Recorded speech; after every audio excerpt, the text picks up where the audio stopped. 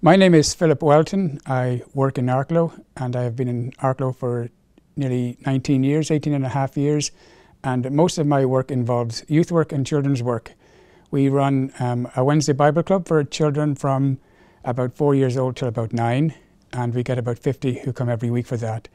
And then on Fridays we run a youth club from 7 o'clock till 9 every Friday night. That has over 100 people every Friday coming to that. And then from 9 o'clock till 10:30 we have a teens club, and we have about 35 who come to that. Interspersed with that, we do a lot of work with people in the town. We see them in shopping centres, on the street, and they often are looking for contacts or asking questions about their personal lives. And so the work from the clubs is basically ongoing 7 days a week, and it's very hard sometimes to get a break from them because they always want to ask questions about your work and about questions that bother them, you know. We also do a coffee talk on a Tuesday morning, which has turned into a mum and toddlers group. And basically we've just started that about a few months ago, and we have about 15 to 20 families who come to that every Tuesday. And that has opened doors for more contacts and building up relationships.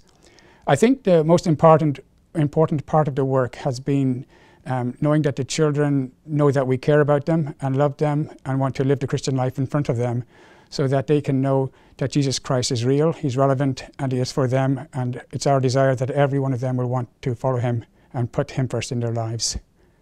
If there's a couple of things you could pray for, one would be for the ongoing work of the clubs. At the moment, there are many, many children who come through the doors each week, and most of them are from the community and not necessarily from the church. And the idea would be to pray that we can reach them with the good news of the Lord, and that some of them will put their faith in Him and decide to follow with Him. But also among the parents too, there are some parents who ask questions about what we do. They're amazed at how many children come to the clubs, and they know there's something about it that is real, yet they won't admit it's of the Lord. And we just pray that the gospel will go out unflinchingly, unswervingly, and that we will desire to have all people come to know Christ, and that our church people also for them as well, because many of them are struggling in different areas, and we just pray for them as a church family, you know.